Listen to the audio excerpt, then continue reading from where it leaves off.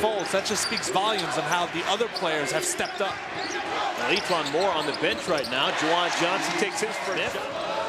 Been active offensively. Already taken 3 shots in the first 5.5 minutes. Johnson hits his second in a row.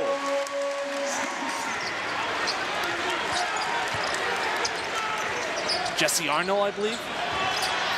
Johnson inside. Give the senior 2 more. Johnson.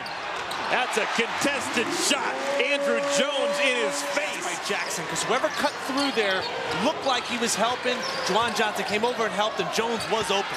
Oh, Johnson works the bank. High archer. He's 1 for 11 from 3-point range coming into this game. So today, even though he's not shooting a great percentage, he's getting a little bit of Penn State back in front. Inside, Johnson, his bump makes no difference. A little half hook and another 2 points for the big fella. The open man.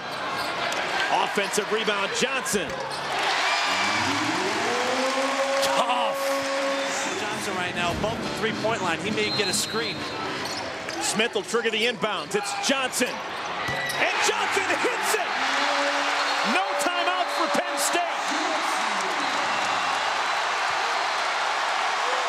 But there's 2 seconds left. I think the inbound. Picked off by Jackson. Purdue a winner.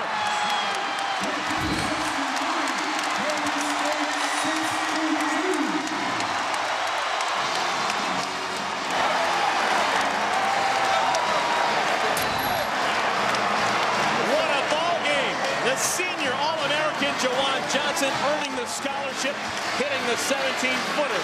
And Purdue, the 13th ranked team in the country, they remain perfect at home. They are now 10-0 here at Mackey. They move to 5-1 in conference play. Huge win for Purdue.